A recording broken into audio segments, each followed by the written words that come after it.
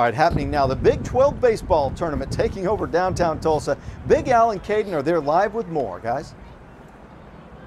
Day one of the Big 12 baseball tournament in downtown Tulsa with Caden McFarland and Al Jerkins. This is the first of 5 days. 4 games will be completed today, 4 games again tomorrow. And we've already, I got to tell you, Brett Anthony's the hero already.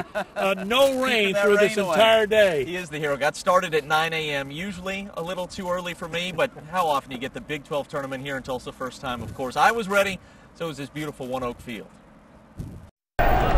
Mother Nature was cooperative as today's first pitch right on time just after 9 a.m. How is it so far? It's been awesome. It's been awesome. You know, little uncertainty with the weather, but we're hopeful that all the games are going to be played on schedule. After 10 straight seasons in Oklahoma City, Tulsa getting its shot at hosting the Big 12 tournament. Hey, it's time to give Tulsa a chance. They've got the infrastructure in place. They've got a Class A ballpark here. They've got a lot of amenities outside the ballpark that are being developed. Let's give it a try and see what they can do. Tulsa always supports these type of things. You know, when they had the Bedlam series here and they played 2 here and 1 in Oklahoma City, they'd always turned out better in Tulsa. So I think Tulsa's a baseball town.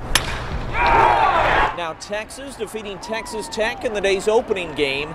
Top seed TCU upset by Baylor in game number 2. The big crowds will be here for the evening session, which features OU and OSU. All right, the Sooners a little bit of trouble already, trailing 3-0 to Kansas State. They're already warming somebody up in the bullpen. Ouch. And if Oklahoma loses, they will play at noon tomorrow, or 12:30 to be exact. Caden, it's been fun out here already. It has. 9 a.m. to 11 p.m. I'm down with this. You were talking about the Sooners, a team that probably needs to win this tournament to get in the NCAA tournament. And if they don't need to win it, they need to come close. Not a great start. All right, OSU goes about, I'd say about 7:45, 8 o'clock or so.